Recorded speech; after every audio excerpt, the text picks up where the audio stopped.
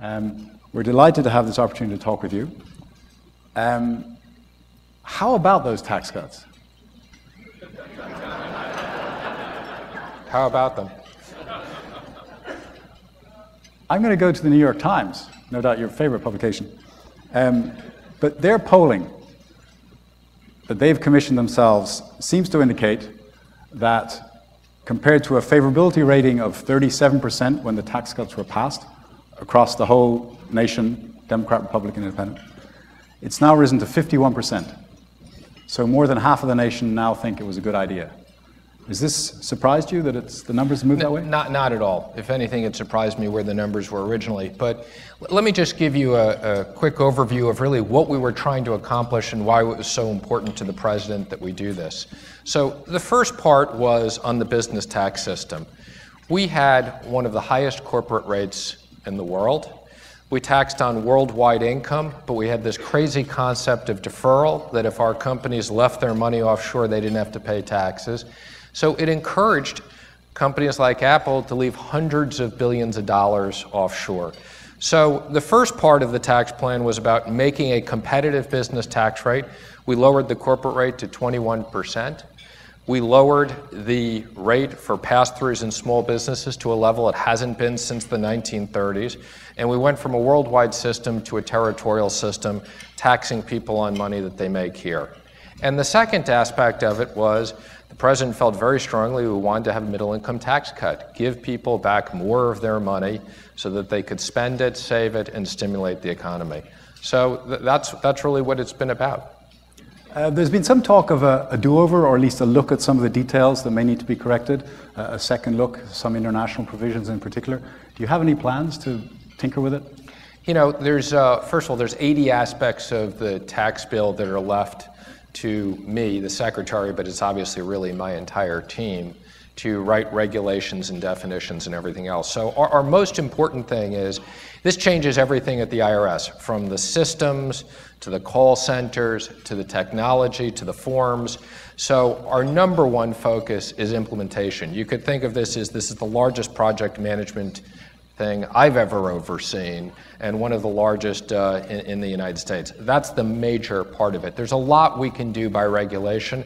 There are some technical corrections that we're going to need to do that were just, what I would say effectively the equivalent of typos that need to be corrected. Not changes in policy where the drafting didn't end up with what Congress intended to do. So a couple of $1 billion here, a couple of $1 billion there. No, it's really less. It's less about the money, but I'll give you an example. For farmers, there's certain incentives, and when we did the bill, we wanted to make sure if you were a farmer and you sold through a co-op, that you got the same incentives that you sold direct. So we paid all this attention to making sure the language had on co-ops, and then what Congress realized is that they didn't fix the language so you could sell direct. So again, it's making sure that we put, in this case, farmers on a level playing field, no matter how they're selling into the market. So I'd say these are highly technical things. It's not about impacting money, it's about making sure that the law is documented correctly. How do you feel about the selling of the tax cuts? So the Tax Policy Center in DC, which is a nonpartisan independent institution, they have found that about only one third of Americans believe they will get a tax cut. But their analysis, when they crunch the numbers, seems to indicate that about 80% of Americans will see some form of tax cut. What's the disparity there, and how can you rectify Look, there were a lot of negative ads. There were a lot of negative things on TV while we were doing this. There were a lot of people saying why we shouldn't do it.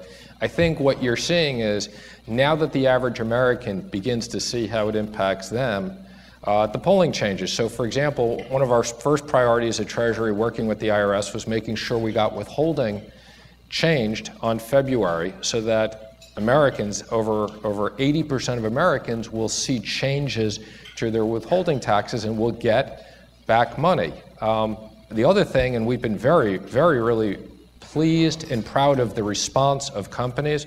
Over 4.5 million workers have now received special bonuses of $1,000 or more, where companies have recognized the impact of this and given people one-time bonuses and raised minimum wage. So whether it's Walmart, which is obviously the largest employer. You know, there's hundreds of companies now that have responded positively. Now, it's no secret to you that the yield on the 10-year treasuries is at 4-year highs. There are clearly anxieties in the markets that deficit spending is going to get us into trouble. How are we going to pay back our debts? 1.5 trillion potentially cost in the tax cuts, another 300 billion that was committed in the recent deficit spending agreement in Congress. I understand the argument, if we grow the economy faster, we can pay for it. How confident can we be that our economy will continue to grow and will grow faster than it's growing now to pay for these cuts? Did you have that written down, or did you steal that from the high school kids? These high school kids briefed me. They asked the same question. Yeah. It's a multi-part question, so let me just try to dissect it and answer a few parts of it. Part number one on the national debt. The debt went from 10 trillion to 20 trillion in the last 8 years. That is a significant concern to the president and me. A lot of that money was spent in the Middle East on wars that perhaps we shouldn't have been in. So, you know, the increase in the national debt is definitely something we're going to need to address over time. The cost of the tax deal, so because we did this through budget reconciliation, you have to score it. We scored it on what we call a static basis, which is $1.5 trillion with no change in behavior. Well, 500 billion of the $1.5 trillion were things that were the difference between what we call the policy and the baseline. Again, this is very technical government stuff, but the difference is the tax extender bills that get rolled over. So the real difference was $1 trillion, not $1.5 trillion. And you know, we think there'll be an extra 90 basis points of growth in GDP. We think we'll create over $2 trillion of revenues, but the break even is about 35 basis points. So I'm very comfortable in that. The last piece that you mentioned was the 300 billion of additional spending, which again, having nothing to do with taxes. We just passed a bipartisan bill to keep the government open and spend money. The president felt very strongly that we needed to make a major investment in the military because of the sequester caps, and given everything that's going on in the world right now, and there are a lot of complicated issues, that we needed to have the military invested properly. And the cost of doing that was increasing non-defense spending as well. I think if it had been up to the president alone, we would not have seen the same type of increases in non-defense. So again, these are issues we're going to have to deal with over time. But it is clear the markets are concerned. They see a lack of fiscal discipline. They see a budget. JP Morgan is predicting a budget deficit is up to 5.4% of GDP next year. These are not good figures. The markets speak for themselves. How can we reassure actually, I would debate that. I don't think the markets are concerned. If anything, I would say the markets have absorbed the numbers incredibly well as it relates to the debt markets. Interest rates have gone up somewhat, but that's really not because of the size of the funding. That's really in anticipation of growth and what's happened with the tax deal. I think if you look at the stock market, you know, despite the fact we had a correction, you know, that's because we had one of the all-time great rallies. I mean, we were up close to 40% since the election. So the fact that we had a 10% correction and all the markets worked perfectly, circuit breakers didn't even have to go in, I think that's actually was healthy. So if anything, I would say, you know, the markets are very, very favorable to all these policies. We're still going to have to pay for this debt. Well, we're still going to have to pay. Interest rates go up, it's going to get harder, right? Again, what I would just comment, we inherited this debt. So as I said... But you're not drawing it down, you're getting it bigger. No, I mean, again, if you believe our numbers, okay, the tax plan will not only pay for itself, but will pay down the debt. Having said that, nothing to do with the tax plan, there are government deficits and government spending. This is controlled on a bipartisan basis, and these issues are going to need to be dealt with over time. Now, over time, when we look forward, clearly our population is getting older. The drawdown on Social Security, on healthcare is increasing. Do you have plans for some form of entitlement reform Because the growth rates right now just don't make sense in terms of... The president is not interested right now in any changes to Social Security. That's not something I, as managing trustee of the Social Security Trust Fund, that's one of my big titles I inherited in this job.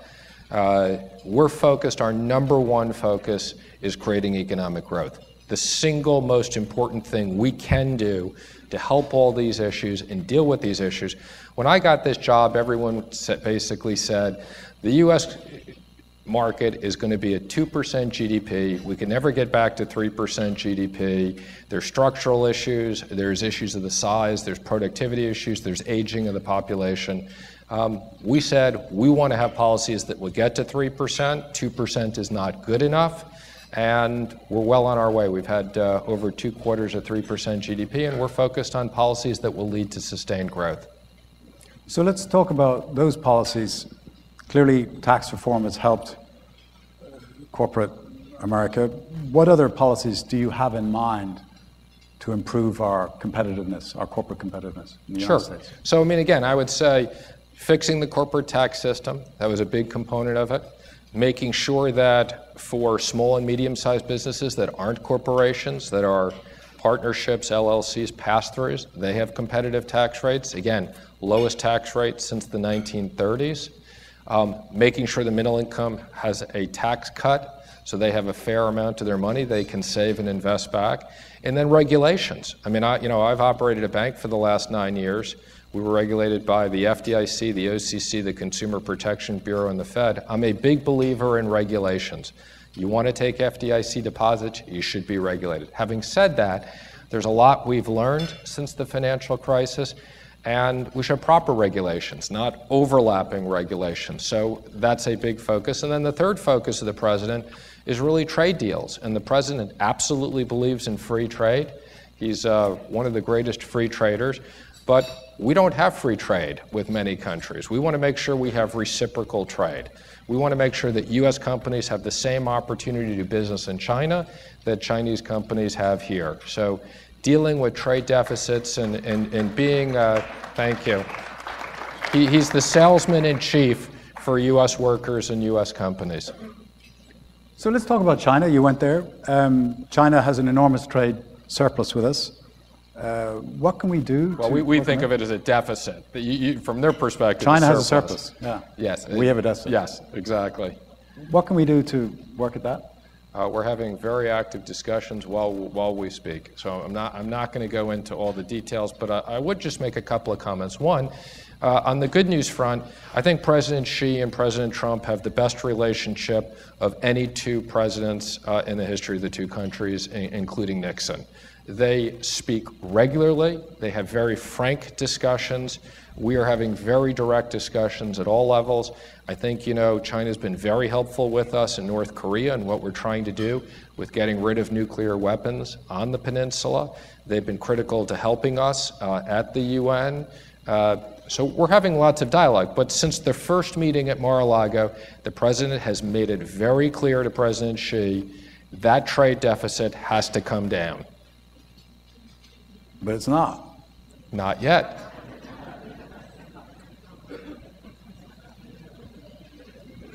We're only 1 year in, I might add. And we have Can't do everything in the first year. We have Chairman for Life Xi Jinping, who will probably outlast the next 3 or 4 presidents in this country.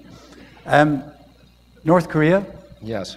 Seeing as you talked about North Korea, one, the new sanctions you just announced on specific ships, it's getting pretty granular now. Are you confident that we have some leverage on them now? Do you think that their offer to talk is a response to our sanctions? Do you see that pressure strategy working? So, it's interesting. There's certain aspects of this job I came in with a lot of experience on, even though I didn't have government experience. I had domestic finance experience, international finance.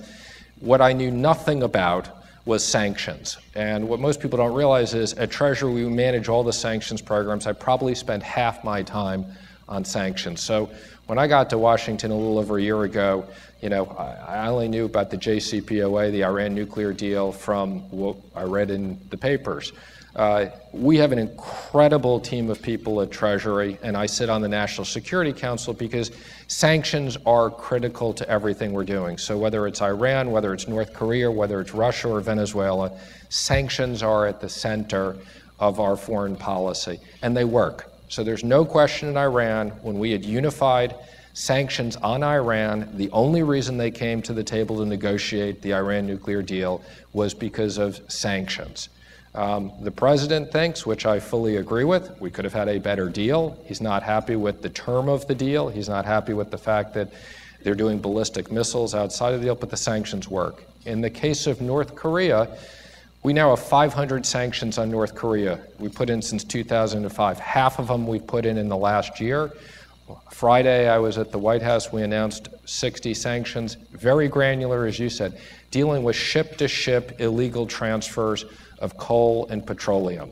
So we've now sanctioned individual ships that can't go into ports to lock this down. So whether it's the banking system, whether it's the shipping system, we are determined to use sanctions. We're early on in this, but again, what I can tell you is we are seeing the impact on that in what it's doing to their economy and their ability to get access to things that they need for their military. When your staff brief you on the state of the world economy, what color picture are they presenting these days? Pretty rosy, I would imagine? Again, I'd say, our primary focus is the U.S. economy. As I've said, if the U.S. economy grows, that's good for the rest of the world. I think our projections are pretty positive. Again, I think we could have a couple of big quarters of GDP, substantially high. I mean, at one point the Atlantic Fed was predicting 5%. I'm not sure we're going to get there for a quarter or two, but I do feel we feel comfortable with 3% sustained GDP. And as I look around the rest of the world, Europe is not growing nearly as fast as we are, but their economy is doing much better than it's done in the past. A lot of people were concerned about Brexit and the impact on the UK. Again, I think this is something we're carefully monitoring. So I think we're comfortable, having said that, look, things always occur when you least likely expect them. Indeed. Are you comfortable where the dollar is compared to other currencies? Nice try. So my dollar comments have been taken a little bit out of context. So first of all, I don't comment on where the dollar is in the short term, okay? No different than we believe in Fed independence. We believe in the dollar is a free market. It's one of the most liquid markets in the world, and we don't set policy to impact the dollar. If anything, interest rates probably have a bigger impact on the dollar than anything else, which is the Fed and not us. Having said that, my comments in Davos got taken a bit out of place, and I was on TV for 24 hours talking about a weak dollar. That was not the case. I fundamentally believe in the long term, a strong dollar is good for the U.S. and is a sign of the U.S. economy and the reserve currency. Where the dollar is in the short term is not something I'm terribly concerned about one way or another, and has different impacts on different parts of the economy. You mentioned interest rates. The question of inflation comes up.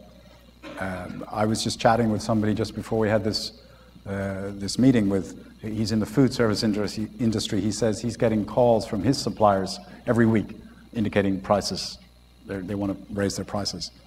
I know that Jay Powell is going to be talking about this in the coming days, but what's your sense of inflationary pressure in our economy now as we continue to grow? Well, that I can talk about, and I have a few views on.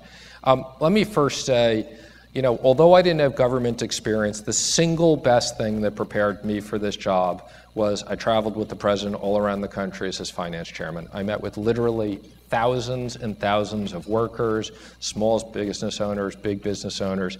I fundamentally have lived in LA and New York. Let me tell you, from traveling the country, LA and New York is not the rest of the United States.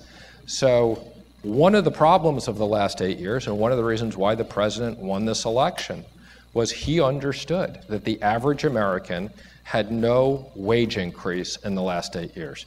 Financial markets were great, for people in this room, it's been a great economy.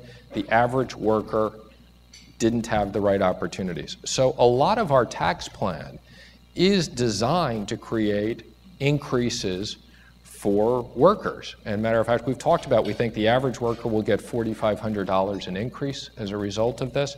We've seen over 4.5 million individuals receive special bonuses from companies as a result of this. So we want some wage inflation. I'm comfortable, we'll see. I think we'll get some wage inflation without a crossing over into general concerns of inflation. One of the good news is, you know, the U.S. has a very different level of energy independence than it did 10 or 20 or 30 years ago. So when you used to really think about risk to the U.S. economy, it was energy inflation and what did that do? So I think we can be in a period of time where, again, a little bit of inflation is a good thing. The Fed targets a little bit of inflation. The fact interest rates have gone up is a function of people's confidence in the economy growing. And we'll see. You know, I respect the Fed's independence, but I think they'll probably do a good job of managing these issues. The market dropped 1,175 points on February 5th, the biggest ever point drop. It's since recovered somewhat, but shortly afterwards, you pointed to the involvement of algorithmic trading, which is computer-generated, no human even touches, and done very quickly. Is there a case to be made for some regulatory oversight of this algorithmic trading, which? Well, there is already a lot of regulatory oversight in the market, and I think the good news is, look, the market dropped again, a lot in points, not as much in percentage as some of the things we've had. Markets function perfectly. There's circuit breakers. Very few circuit breakers were triggered. I called the major banks the next morning. Absolutely no settlement problems, no liquidity problems, very orderly. And I would just say again, you know, I don't comment on what the market is on the short term, but you know, the market was up over close to 40% since the election in an incredible rally. To a certain extent, a little bit of a correction was probably a good thing. But I think the bigger issue was the fact you could have a correction of that size and very little impact in general. But there's no question the advent of electronic trading does make it, when markets move, they move faster and tend to move more.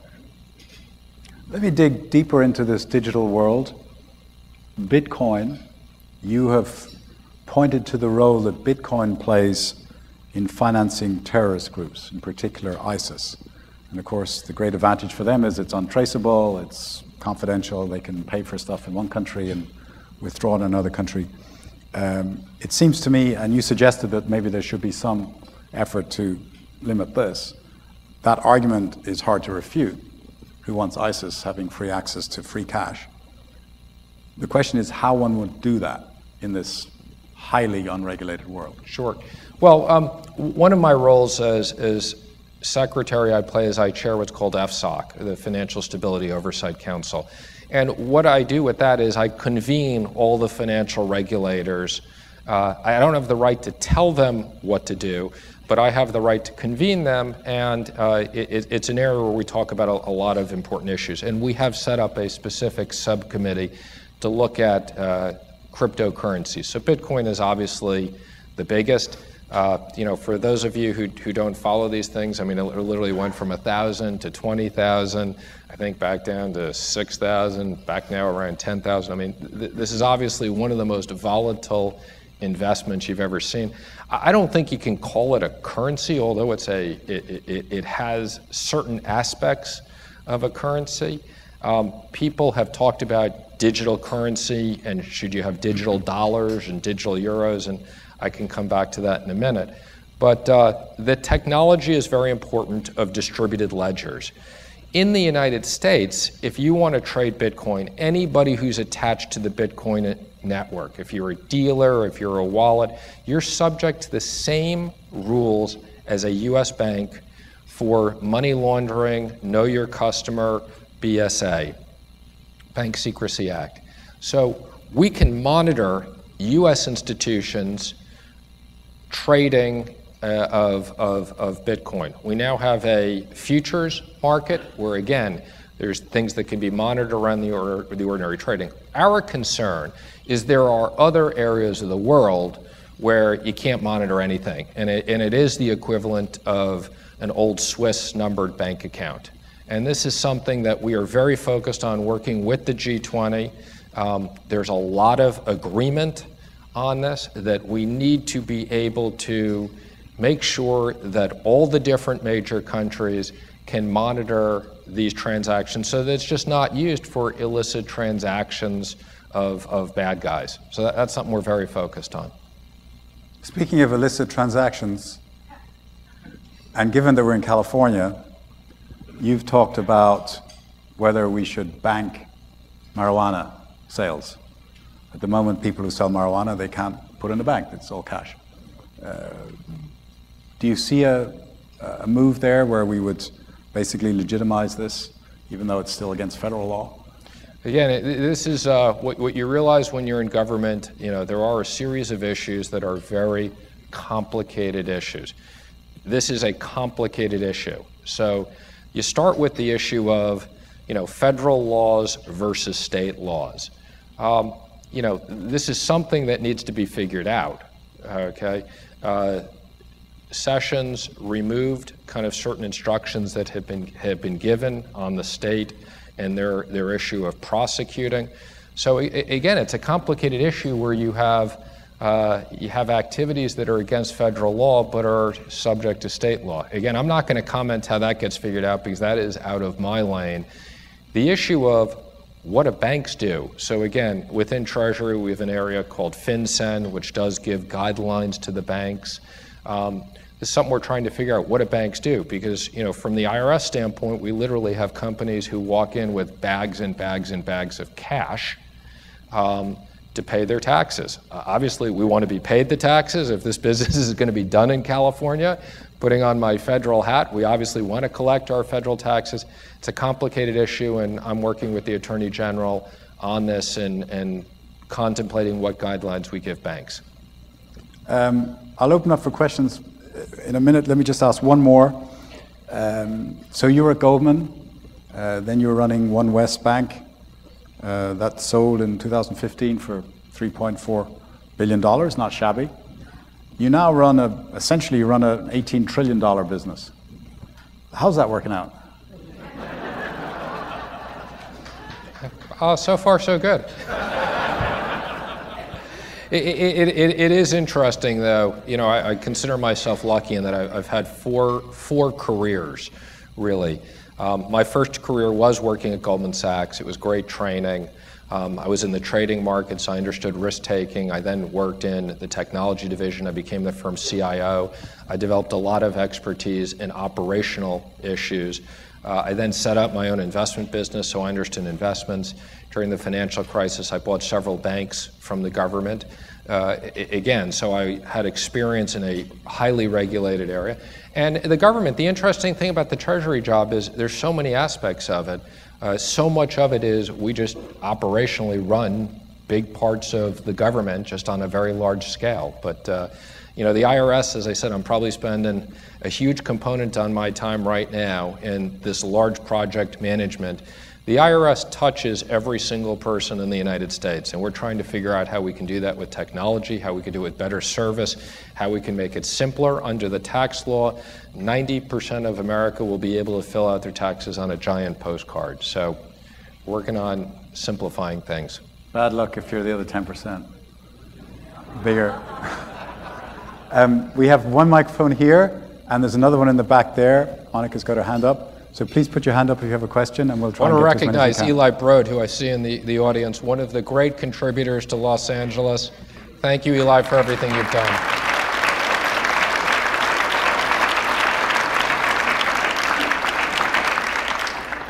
There's one over there. Connor Muldoon from Causeway Capital. So first of all, congratulations on the passage of tax reform. As a global money manager, we definitely appreciate a more competitive U.S. tax regime. So question, so how much policy coordination happens between the Treasury, the Federal Reserve, and the Commerce Department? And given your banking experience, What do you feel that Randy Quarles in his new role of supervision at the Fed needs to prioritize when it comes to banking regulation? Sure, those are very good questions. So let me first say, again, you can think of this as there's kind of like two separate groups. There's the independent agencies, and then there's all the different parts of the executive branch. So first, let me just comment on the independent agencies, which the Fed is obviously an independent agency, the OCC is an independent agency. We can have a big impact by putting people in these jobs. So I'm a big fan of Randy's. I helped recruit Randy. He was confirmed by the Senate. I have a lot of confidence in what he's done. But once we put people in these jobs, as I said, I can convene them, we can talk about issues, but on a policy level, I don't coordinate a policy level with the Fed. One of the things I was able to do is the president signed an executive order for us to look at financial regulation. And within Treasury, we basically wrote a book on kind of what we would do in financial regulation. And I think a lot of the regulators agree with a lot of this and they're instituting it. But so, again, let me just say there's kind of the independent agencies. Within the executive branch, and again, one of the things that I was surprised by when I got to government, there's a massive coordination process. So whether it's state, defense, commerce, USTR for trade, the White House, the National Economic Council, the Domestic Policy Council, you'd be surprised how well we coordinate things. And there's a formal process before we take things to the president. You know, on trade, we have trade meetings literally every single week on an interagency basis.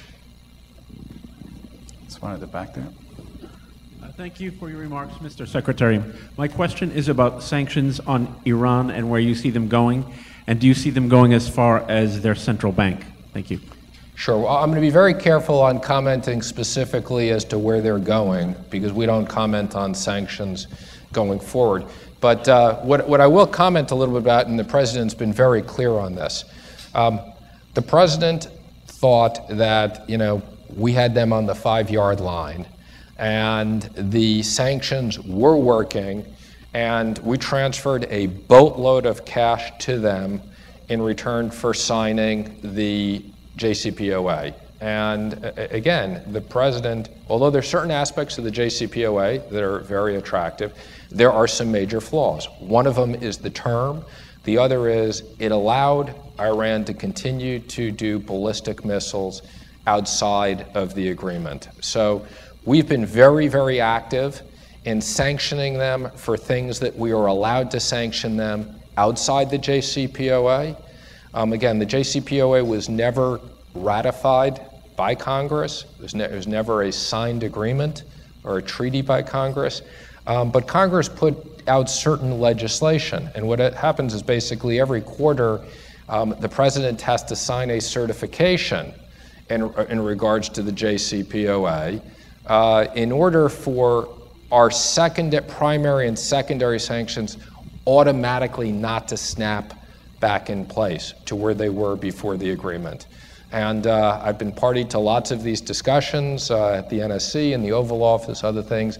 The last time, and the president's been very vocal about it, this is the last time he's giving Congress and he's given our European partners.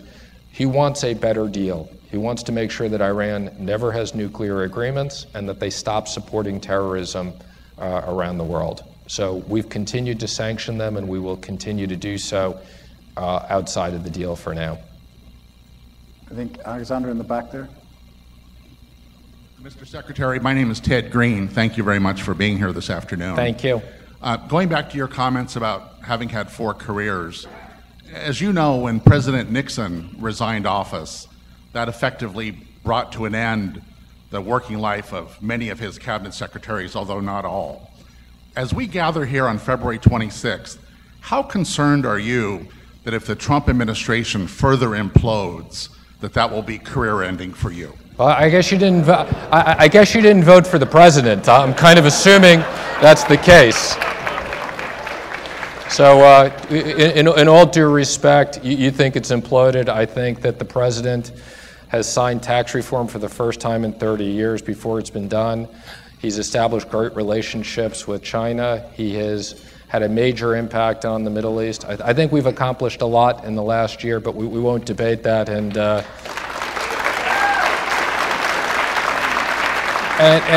I would just say, from my own personal standpoint, I consider it to be a great honor to be in this job every day, trying to figure out how I can do things that are good for Americans and workers and everything else. And I'll do that for as long as I'm in this job.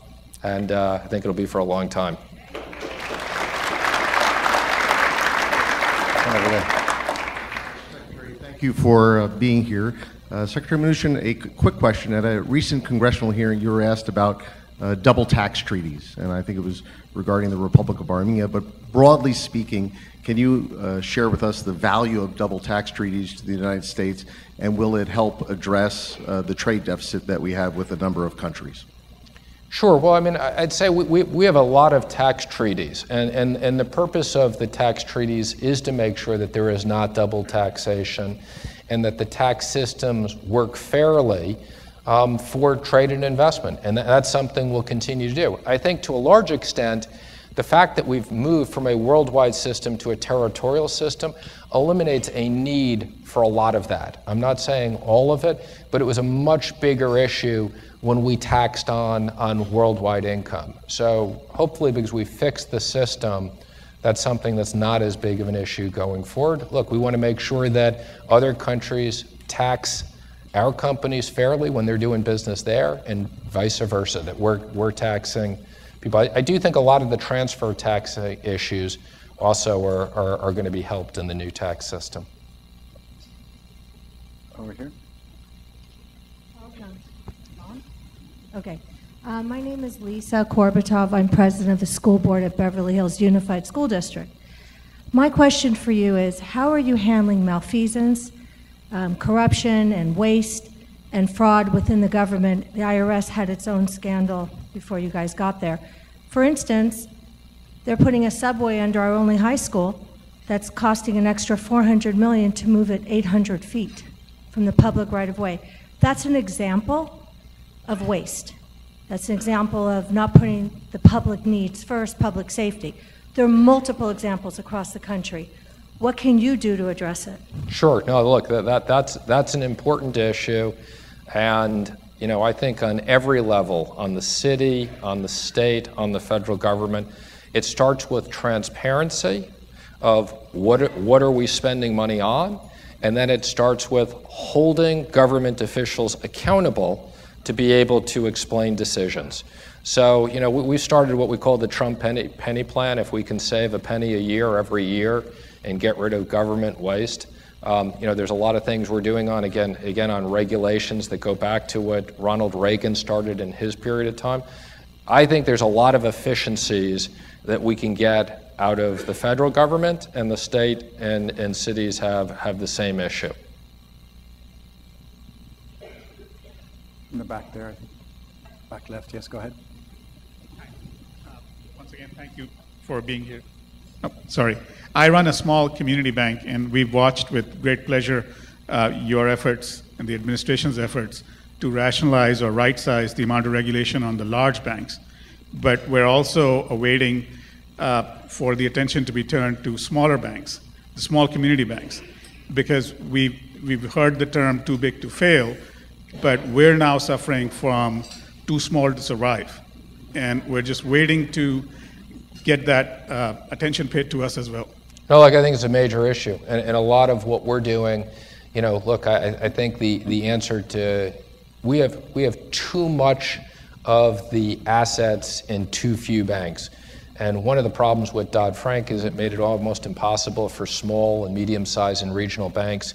One of the few areas I do see of bipartisan legislation in the next few months is there is Dodd-Frank reform. One of the aspects is raising the level on regulation, making sure that banks like you aren't subject to the Volcker rule and things like that. You probably don't do any proprietary trading. And making sure, look, I think, and again, having run a regional bank, community banks, regional banks, they know how to lend. And we got to make sure that you can lend to the community and you're not overwhelmed with the cost of regulation to put you out of business. So we're very focused on that.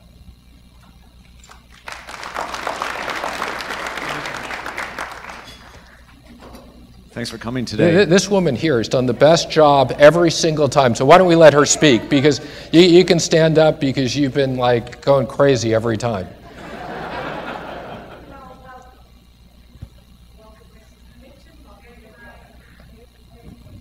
Give her the mic. I hope I don't regret this question. You might. It's okay. Genocide. The Rohingyas. 1 million Rohingyas are being murdered in Burma, and this country is not really doing anything about it that we know. And you say China is helping us in the UN. Are they helping us with genocide, or are they helping you to keep the genocide down? No Jewish person in this room can accept that there is a genocide today. Okay. 1 million people are being murdered. Okay, well, first of all, I am glad we took your question, because I do think there are these issues in many places, and whether you look at what's going on, as you've pointed out, as you look at what's going on in Syria today, there are many areas, and I can tell you, we are redoubling our efforts all around the country. I mean, Venezuela is somewhere I'm spending a lot of time on with sanctions. There are real issues all around the world, and whether people are Jewish or people aren't Jewish, these are issues we all need to be focused on. So thank you for asking that question. Like everybody else, thank you very much for joining us. My question relates to your experience in the corporate world versus government. And what it is does the conflict and anger we see in the decision-making process, the political process, do you think it improves the decisions ultimately made? And then if not, any ideas for how it could be improved? I'm sorry, what was does the private experience help? From your perspective, coming into government, does the conflict and anger we all see or perceive, I think, in the decision-making process improve the decisions that are being made? And if not, what might be done to improve that? Well, again, what I'd say, my first comment on coming to government is everybody in Washington wants everybody to think, oh, government is so complicated that, ordinary business people can never figure this stuff out. And that I don't agree with. So I don't think not having government experience hurt me coming into the job. I surely think not having government experience actually helped the president coming into this job. Again, you look at things from a different perspective. So one, I would say, most things, not all things, but 80% of the things aren't as different than people want you to believe. I'll give you one example. In business, you have constituencies. You have shareholders, you have a board, you have customers, you have suppliers, you have employees. Even if you own a business entirely, you have different constituencies that you need to manage to have a successful business. We have different constituencies. It's a different, but a big part of getting things done is managing constituencies. A big part of our constituencies is the American public, making sure that we understand. So that's one. The other part of it is, I'd say, there's just a huge component of government that's operational. It's running a monstrous part of the economy, and the government is in almost everything we do. So I'm very focused on how do we simplify things, how do we make things more efficient. I spend a lot of time on cybersecurity. It's something that you spend a lot of time in the private sector on technology, how we transform things. So many more similarities than I would have thought. Going back to you. Thanks for being here. I wish I was in a room of Christian conservatives, because my name is Christian Wright. My question to you, actually I have two, is if you could summarize, I think I caught what you were saying, and we've had historic corporate tax cuts, major increase in defense spending, no entitlement cuts. How sustainable is that? Well, again, what I'd say is there's short-term issues and there's longer-term issues. So again, our first priority was grow the economy. That was kind of the number one economy, and a big part of that was the tax cuts and the tax reform, fixing the tax system. Since, as I said before, you can't cut your way out of these problems. So that's issue number one. Over time, we are going to have to deal with the debt. I would say, I carry around a bunch of cards, okay? Actually didn't bring this card today, but one of the cards I normally carry around is, what's the debt over GDP? What's GDP per person? If you look at a lot of these numbers, I could actually argue where we are from a debt standpoint is very comfortable, okay? Having said that, we have to deal with these things over time. We went from 10 trillion to 20 trillion. We don't want to go to 40 trillion. So government efficiency is something we need to look at over time. Up on the mezzanine there. Hi. There were sanctions announced against North Korean shipping last year, and so then last week we had an announcement of new, stronger sanctions on North Korean shipping. What was missing from the sanctions last year that is in the sanctions now? And are there going to be more sanctions? What is next? You go and physically stop them, or what's on the table? Well, don't laugh. We've talked about that. No, I'm being serious. But the answer is, what was announced last year was the president signed an executive order which gave us the authorities which we never had before. So after the UN, he gave us the authorities to basically say, anybody who trades with North Korea, we have the ability to block them from trading with us. So the specific sanctions we announced last week were very specific shipping companies and other things that are now blocked. So it started with high-level authorities, and now it goes down. Now, let me just explain something on sanctions, because I think people have this misconception on sanctions. To create a sanction, we have to go in through an internal legal process. We start with intelligence, so we work very closely with the intelligence agencies to make sure that we understand who's doing what. Then we have to go through a legal process of being able to build. Some of these sanctions have books this big behind them where we document what's gone on to make sure that we can enforce these. It's not as simple as I decide, person X is going to be cut off from the US banking system. There are certain checks and balances that we go through. So it's a lot of work. And the answer is, we have a massive team, and as long as North Korea is doing these things, we will put more sanctions on them. I can assure you of that. I think we have time for two more questions, so we'll take one from here and one from here. Okay. Great.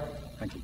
Thank you for coming. And I'm a CEO of a small business, a lot of other business people in the room, and read various reports that there's somewhere in the neighborhood of $500 billion or so that's uncollected in taxes every year due to underfunding of the IRS, old technology, processes, systems. And having been in private industry and the president been in private industry, one area that I don't think any business person underinvests in is their AR department for collecting revenue.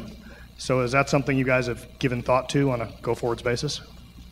Sure. So again, it's a very, very good question, and it's a complicated answer. So I'm going to try to give you the simple answer. So the problem is not a receivables problem. So I can tell you, we have a tax system in the United States that is based upon self-reporting. Okay, and what I'm very focused on is, how can we use technology with all this information today, where we're taking in electronic information all over, to try to do as good of a job as we can if people aren't properly reporting. So the issue is not a collections problem. It's not like we have the receivables and we're not collecting them. What you're probably referring to, and is a big number, is we report what we think the tax gap is. And the tax gap is the difference between what we actually collect and, based upon a lot of models, what we should collect. And a lot of that is the fact that people are not reporting the proper amount of income or transactions or things like that. And the short version is that we do have a very good return on investment on audits. Okay, so on the one hand, there are people in Congress who think, well, just throw more money at this and audit more people. It's a great return. There's a lot of people who say, look, dealing with the IRS is not the most pleasant thing, and what we need to focus on is customer service. So what I'm focused on is how do we cut the tax gap by investing in technology, and where we're prioritizing the IRS funding right now is on technology in the process, to both make it easier for taxpayers who are complying and to make sure taxpayers who are not complying that we have algorithms and other things to chase them down. But it's a very good question, and I'll be testifying in the Appropriations Committee in the next couple of weeks on IRS funding again. We have last one is in the back here. Hi, my name is Cassie Hermiston-Boyd. I'm with London Partners. Thank you very much for taking my question. You mentioned that President Trump is carefully monitoring the UK's withdrawal from the European Union. Many can draw comparisons between his rise to power and Brexit. I'd like to ask you, what type of relationship do you see between the US and the UK in the next 5 years and their rightful roles in the world? Thank you very much. I think the UK has been our most important ally, and I see them as continuing to be our most important ally. The president has said to them, as soon as we can negotiate a trade agreement, they're at the front of the line, not the back of the line. I can tell you, I speak to the UK, the Chancellor at the UK, the Exchequer, the Finance Minister on a regular basis. We talk on foreign policy issues, sanctions. We have a very close relationship with them. I will say, look, we respect their decision to do what they wanted to do, for the people to do it. I think one of the things that was unique is they weren't in the euro. I think that made it easier for them to exit. But having said that, they're going through a complicated negotiations with the European Union. Again, we're not really involved in those, other than behind the scenes being supportive on both sides to resolve what could be financial issues that have bigger impacts on markets. Well, thank you all for coming. Secretary Mnuchin, thank you for sharing your thoughts with us. Thank you. Pleasure.